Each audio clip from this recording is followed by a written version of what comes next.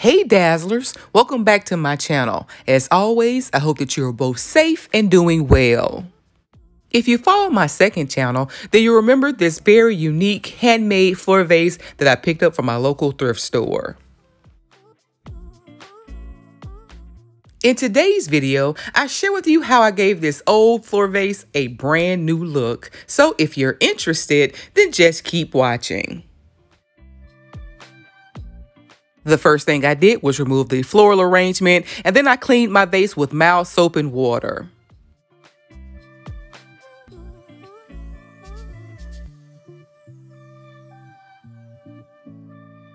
This vase is just under 3 feet tall, and it weighs at least 40 pounds.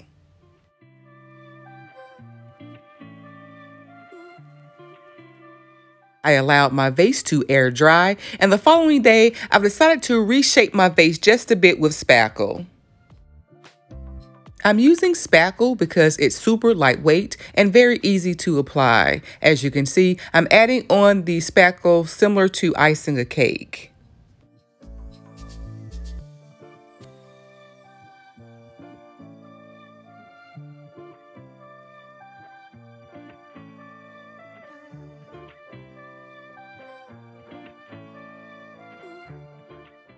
I needed quite a bit of spackle for this project, so I ended up purchasing a gallon size of the spackle from my local Home Depot.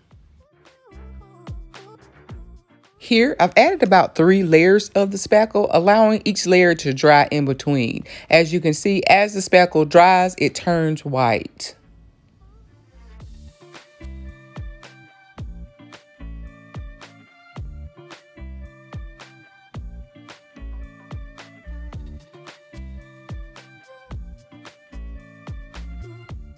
I also repurposed most of the floral arrangement.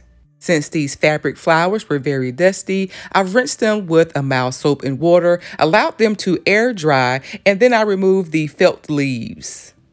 I then spray painted the flowers and the branches with gold metallic spray paint. I'll definitely use these flowers and branches in a future project.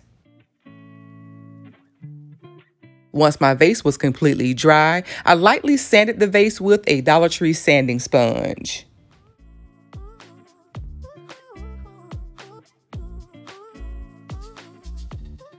I used a damp cloth to remove the dust, and then once my vase was dry, I began adding these Dollar Tree beaded necklaces. To adhere my necklaces, I'm using a combination of E6000 and Aleene's tacky glue.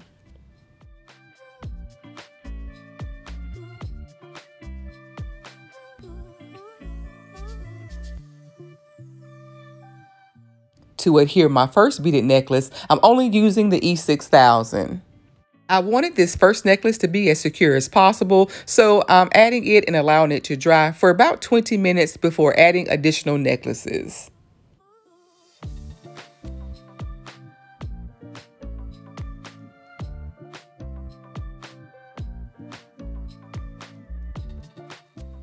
To add my next 3 necklaces, I'm only using the tacky glue. I've decided to use both the E6000 and the tacky glue for a couple of reasons. One, when beading a vase by hand, it's almost impossible not to make contact with the glue. Aleene's tacky glue is non-toxic, and I feel a bit better about handling large amounts of this glue as opposed to E6000. I could, of course, use gloves instead, but using less of the E6000 also lessens my exposure to the epoxy glue and the smell associated with it. And 2, Aleene's tacky glue is a lot less expensive. You can usually purchase a large bottle of it for just a few dollars. It's relatively strong, and of course, it also dries clear.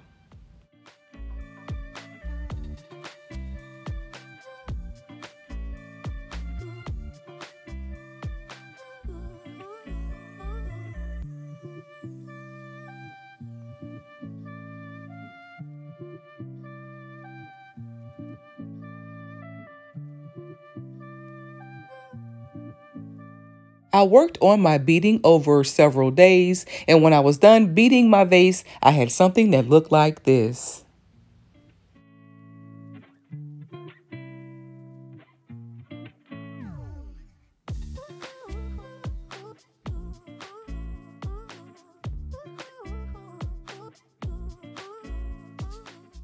A day later, it was then time to spray paint.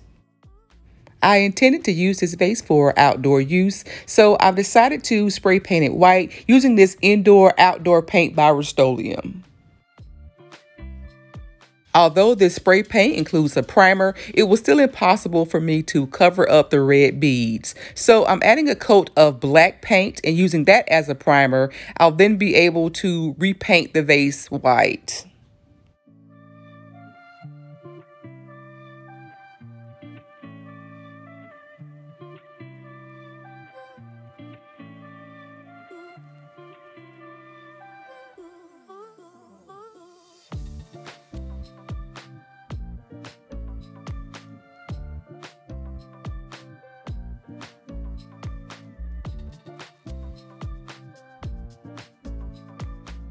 I was curious to see what this vase would look like in silver, so here I'm adding 2 coats of silver metallic spray paint.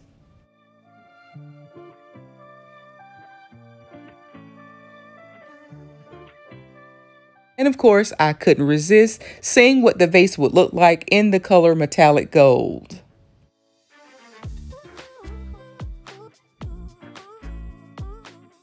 The really cool thing about doing a DIY project is that you can usually change the look of something completely with just a $4 can of spray paint.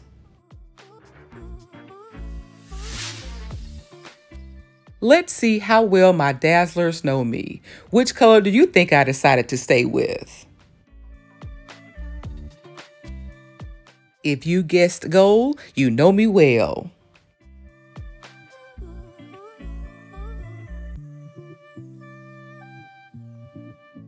I really love how this beaded vase turned out. I think it's beautiful. But what do you guys think? Let me know down in the comments. I would love to hear from you.